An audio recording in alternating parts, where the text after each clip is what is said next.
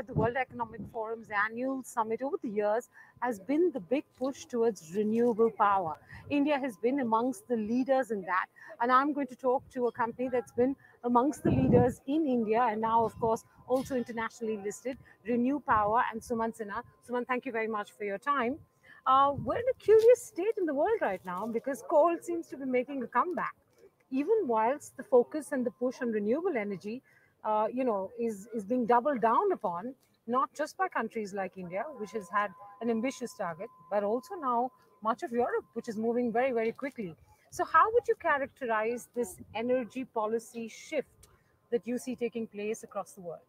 Yeah, Menaka, that's a great question. Actually, up till now, the focus to have faster growth in renewables was really driven by climate change and the fact that renewables had become very competitive. That was making the adoption of renewables a lot easier. There were issues around the phasing out of coal and how to make the transition happen in a somewhat seamless manner, right? And how technology is evolving. What's happened with as a result of the recent developments geopolitically is that now there's a much larger focus on energy security. Right. And that is beginning to really, in the short run at least, bring a very different dimension to the conversation on energy. Now people are wondering how can they replace gas faster, especially coming in from Russia in Europe. Um, and that's, of course, pushed the prices of all fossil fuels up as well. So every country is now grappling with this issue. And particularly European companies and European countries are really dealing with this issue in sort of on an emergency basis.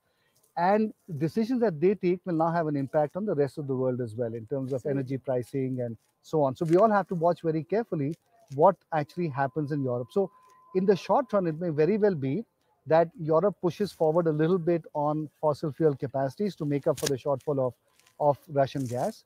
But longer term, there is going to be a much deeper focus and stronger focus on renewables because people realize that you don't want to make any large scale investment decisions in fossil fuels, which will then be things that you're stuck with for the next 20, 25 years. So the effort is right now to push forward wherever there is excess capacity without too much capex in fossil fuels and medium term figure out how to push forward on renewables even faster. Okay, without taking away the critical importance of renewables for a variety of reasons, as you've already explained, do you think that in the medium term, some of the prioritization that renewables has gotten could come down because of this energy security issue? We're finally seeing crude pricing or fossil fuel pricing at a level where reinvestment or new investment can be encouraged because supply has been so constrained over the last several years and lower prices has meant no new investments in new wells, etc. So that becomes then a bigger part of the mix. The second thing is, I think there is a lot of debate now on nuclear power as well. That's re-emerged across the world as becoming an important contributor to the mix of energy security. Then there's coal, again, important for India. We're seeing shortages and we're, trying to figure out how to mitigate some of that. So do you feel that maybe in the medium term, the focus on renewables might become a little bit more muted? I don't think so. I think, see, the reality is that we have to replace an existing source of energy, which was a lot of gas, right? Now, where are we going to get that from? So, as I said, in the short run, they are going to push forward on wherever there is excess capacity in any part of the energy manufacturing or creation or generation system, right? If that happens to be in fossil fuels, people will try to push that a little bit to solve the short-term problem. But I don't think that companies will make long-term bets on fossil fuels right now because, look, payback on a lot of these oil investments is 20, 25 years. Right. And people know that maybe to solve a short-term problem for the next 2 to 3 years, to invest for something into something that will take 20, 25 years to pay back is not a very smart choice. So therefore, they're not going to make rapid or huge amounts of new investments. But behind that, there's a very interesting question actually, which is all these oil and gas companies which are making these windfall profits right now, how should they use that extra money, right, at this point in time? Should they give it back to their shareholders? Should they reinvest that into, as you said, to invest, in new oil capacity, or should they invest that in generating new renewable energy technology? So that's a question that oil companies globally will have to ask themselves. I think as far as nuclear is concerned, Of course, I think when we have an issue where we have to sort of take in all of the above kind of an approach, nuclear is one thing that also will be looked at, Yes. and especially small nuclear to the extent that it is somewhat viable. I think some people are going to try to see if that solution also works out. But in addition to that, the other technologies that will evolve are things like direct air capture of carbon, Okay. uh, and then sequestration of carbon. So I think those technologies will also see their place in the sun, as it were, because ultimately that will allow you to burn more fossil fuels And as well. hydrogen. And of course, green hydrogen is a no-brainer. Of course, that's something that is actually going to increase the footprint of energy into the broader energy ecosystem. Because today, energy is really renewable electricity and deals with maybe 20% of the total energy basket.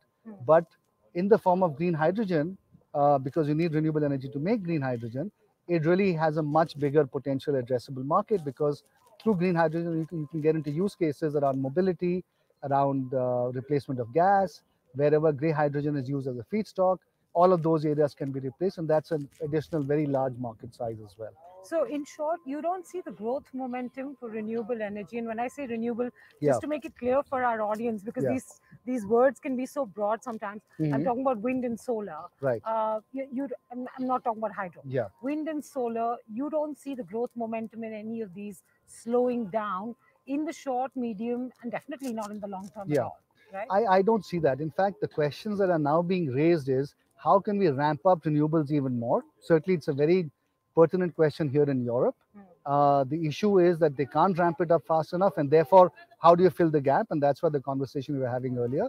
Um, but the other questions that are now emerging is that look, in renewable energy, the world as a whole a has a dependence on a single country, and therefore how can Supply we chain, you mean diversify China? supply chains and Yes. so on, right? So how can we do that? And there I think India has this great opportunity to become that plus one In the PLI scheme. through the PLI scheme, or even otherwise, just given the size and scale of the domestic Indian market, Right. it allows us to set up capacities in India and potentially supply to the rest of the world as well.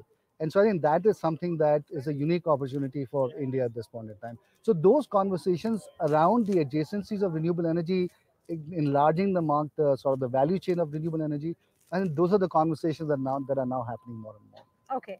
Um, I'll come back to the adjacencies of renewable energy and the investments in that space. But before that, I'm a bit perplexed about Hmm. the profit potential of Hmm. renewable energy. And when I say that, I mean that in India it was relatively easy over a period of time to Hmm. understand, because of the way PPAs were structured, Hmm. etc., what conventional energy meant in Hmm. terms of profitability.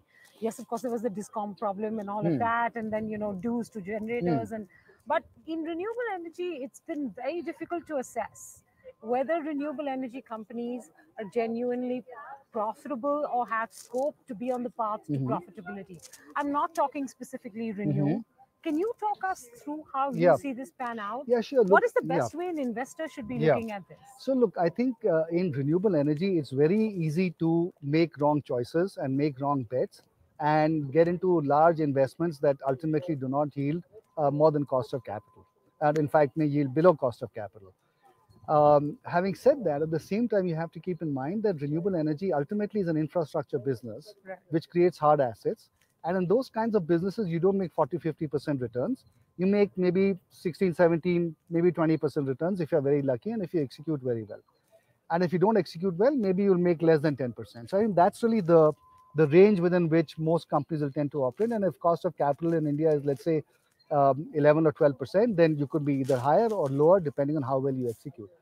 For capital providers, the trick is to find out the people who are able to be relatively disciplined about making these investments, not getting carried away in bidding aggressively low numbers just to win capacity. So I think that is the sensibility or the sense that people have to look for in people who are investing in the sector. But we have seen over the last 2 or 3 years very aggressive bidding when it comes to solar power Yeah, projects, as a result of which the pricing of power in these yeah, projects has come down to rock bottom. It's also led to some states then, reneging on previous contracts, etc. yeah. So I think my concern here is a, in some ways, will this go the way of conventional energy, we had that PPA problem Yeah, occur, several years ago yeah, in conventional energy? And B, are these yeah, prices of solar power yeah. viable?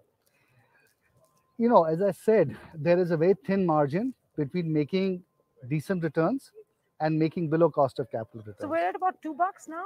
No, we are actually a little bit higher than that because now GST has been increased on solar, Okay, and because we now have also a customs duty on import of solar modules, right. and inherently solar module prices globally have gone up. So actually now rates are between 230 and 250, something in But the that range. last bids were Yeah.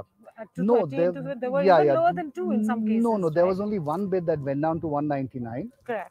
but that was a while ago. Since then, GST has come in and this customs duty has come in as well. And so therefore tariffs have actually gone up somewhat. But the kind of reduction that you saw earlier, I think that is going to be a little bit tough to replicate because the commodity prices have just gone up across the board. Right. And even for wind, in fact, and actually for all energy. So I think you'll see renewable energy prices go up a little bit as well. So you're saying that bids will come back to some form of viable level for projects to sustain over a No, period but of a higher time. tariff doesn't mean more viability, right? Because it's ultimately a question Cost of of tariff capital. versus the Cost cost of of capital capital. and the capex itself, Right. right? So if the capex itself has gone up, so to me the But a tariff lower itself, tariff is the start is a not negative necessarily, starting point. no, No, not it necessarily. isn't. It depends Okay. on where the capex and the module prices are. Okay.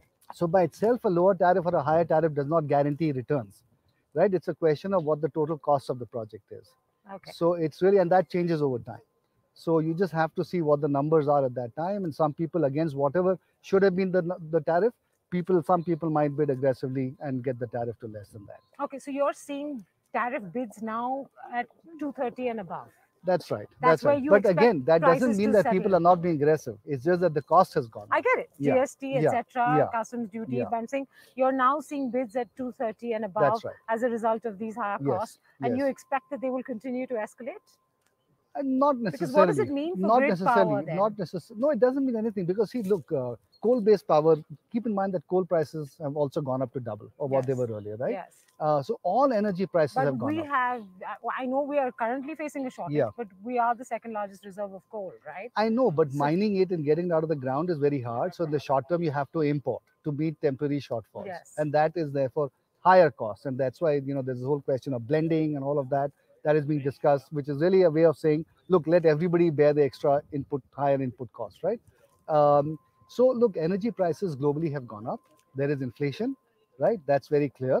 So it is also therefore a given that solar and wind prices or renewable energy prices will also go up. But the relative differential Hmm. with other energy sources is still as much as it was earlier. So there's still much commercially better options for people, especially because prices are fixed for 25 years. Okay.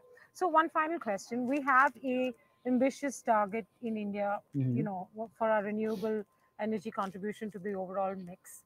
How do you assess our progress towards that target? We're somewhat short, Mhm. but we still have come a very, very long way. How do you assess the infrastructure to be able to support this ambition India has to make renewable a very Yeah, important part of the mix? By yeah. infrastructure, I mean grid, Yeah, storage, absolutely. all of that, Yeah. right? So look, that's something that we grapple with on a daily basis. I think, look, land acquisition is always a problem in India, and not that it's a problem, not that it's not a problem anywhere else. It is, but of course, it is in India as well. So that always puts a little bit of constraint on how rapidly you can grow.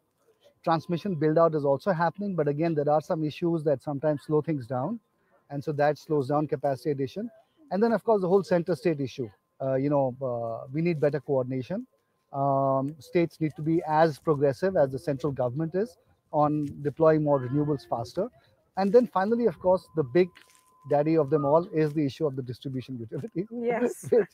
which ultimately has not But you're yet got going to have fixed. to answer that one for me because we keep, all power problems get sort of swept under that carpet. No, that's And like, and yeah, and the yeah, problem is that it has plagued conventional energy for yeah, decades. yeah, If it's going to plague yeah. renewable energy, we will have made no change, right? So, I do tend to agree with you. I think the only thing I would say is that the central government has come out of this unique innovation of creating the Solar Energy Corporation of India. right. And so our PPAs are now with SECI. Yeah. SECI has has a constitutional sort of protection, and that improves the credit quality for us substantially.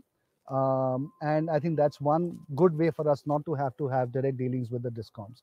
But nevertheless, if the fundamental improvement does not happen in discoms, Because your then payments come from I discoms. know, but ultimately, SECI has Are this. discoms paying on time? No, so discoms pay to SECI on time, and SECI pays us on time. So SECI is able to get the SECI is able discoms to to fall in that's line, yeah, is it? exactly, exactly. So that's actually a very big change that is underappreciated right now.